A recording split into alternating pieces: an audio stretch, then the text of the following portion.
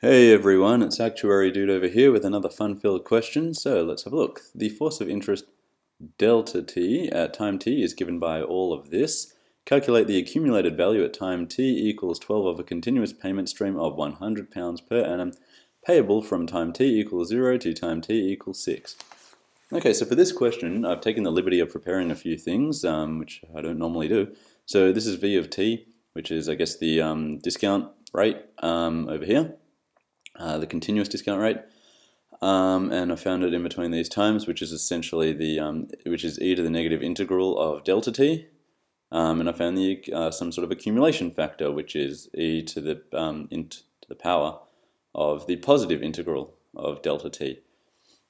So I can definitely do a video if you guys want. If you just post a comment saying how do I get to this, I will certainly make a video if there is a request for it.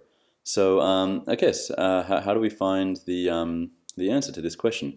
So to find the accumulated value at time t equals 12, we've first got to bring these payment stream back to some kind of time that we know of, like present value, time now, t equals 0, and then we'll multiply it by some sort of accumulation factor, which will then work out over here, and we'll sub in 12 years, so it'll be a of 12 in this case. So let's start with the first thing is just to find the present value. Let's see how we do that. So to find the present value, we just need to have the integral between the time period that the payments are coming in. Now normally we say like rho of t times v of t, but in this case we don't need that because we've got a constant going on. Even though it says continuous payment stream over here, doesn't really matter the £100, that's a constant. So we can actually take that out of the integral. And we're going to multiply it by v of t, and in this case v of t for the range between 0 and 6, it is e to the negative 0.06 t, and that's dt over there. Okay, so first things first is I'm going to take the 100 out. Well, actually I won't rewrite this, and let's just find the integral now for this bit. How do we find the integral of this? Well, it is the whole function divided by the derivative of this top part over here. And so what is that? So we'll just multiply that. That is e to the negative 0.06 t divided by negative 0.06, still between 6 and 0. And of course that is the present value equals all of that. Okay, so what's the next step over here? Well, the next thing we've got to do is we just got to sub in the values. But we can actually take out this because it doesn't need to be there. So we can say 100 divided by negative 0.06. And now we can multiply that by, when we sub in the 6 and the 0, so that's going to be e to the negative 0.36 when we do 0.06 times 6, minus sub in e to the power of 0, because that's all negative 0.06 times 0 is 0, minus 1, and that's what it equals. Then we can rearrange this a bit, so we can actually bring a negative outside there, which will make this whole thing positive.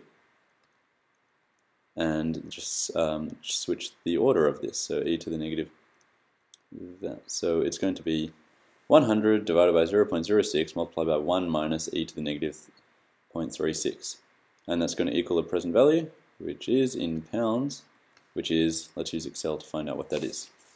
So that is e, I'll put it in brackets, 100 divided by 0.06 multiplied by 1 minus the exponential of negative 0.36. Okay, and what do we get? 503.87 pounds. 503.87. Okay, good start. Now what we have to do is, since we've found the present value, is accumulate this over 12 time periods. So we're going to find the present value multiplied by a of 12, that thing that we'd found earlier. So let's go up here and find out that we have a of t. What is a of 12 equal to? All we have to do is sub in 12 anywhere we see a t over here. So I'll just use my trusty Excel and figure that one out. So that is equal to the exponential of 0.0002 times 12 to the power of 3, like that, all divided by 3, so that's that bit, and plus 0.05 times 12, and then plus 0.0456. Okay, that looks promising. What do we get? So it seems to be a factor of 2.1 whatever.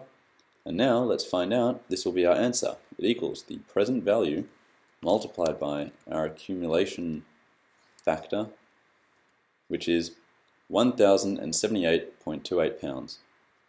So we actually don't need this bit because we've used Excel.